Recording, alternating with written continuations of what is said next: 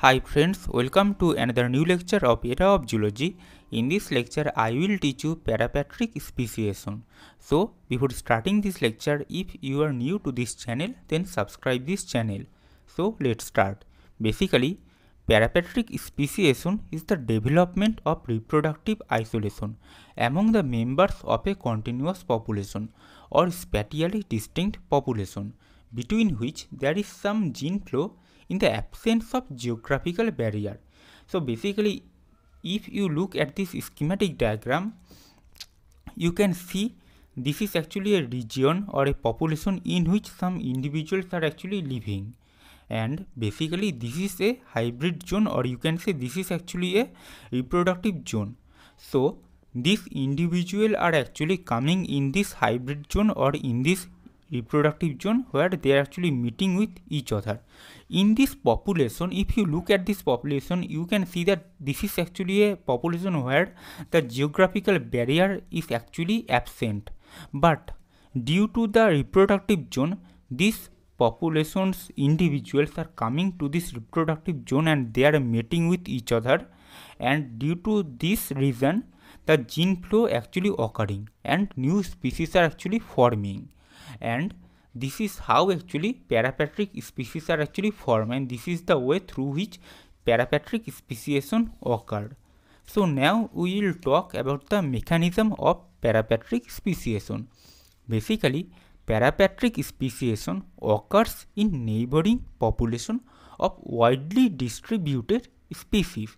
Though separated, they share a border zone. This border zone is actually called the reproductive zone or hybrid zone.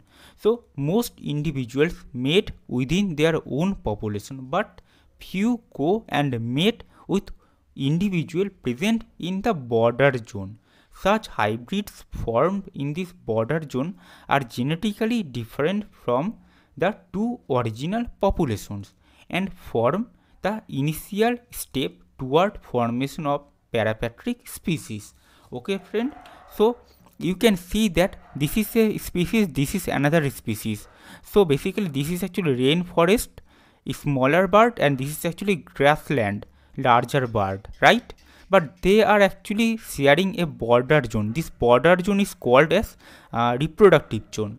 They are coming in this reproductive zone and they are mating with each other. During the mating, the gene flows are actually occurring, so that the parapatric species are formed in this border zone. And due to the gene flow of different species, I mean to say this bird and this bird, this species, new variation actually come, so that they are called as hybrid species. Okay friend, so now we will take an example. The example is actually 11 species of land snail are found in the Moria Island near Tahiti. The island is only 15 kilometers wide and there is no geographical barrier. These species fall into two groups. One is dextral form and another is sinistral form. These two forms occurs in different areas. In some areas, they become reproductively isolated.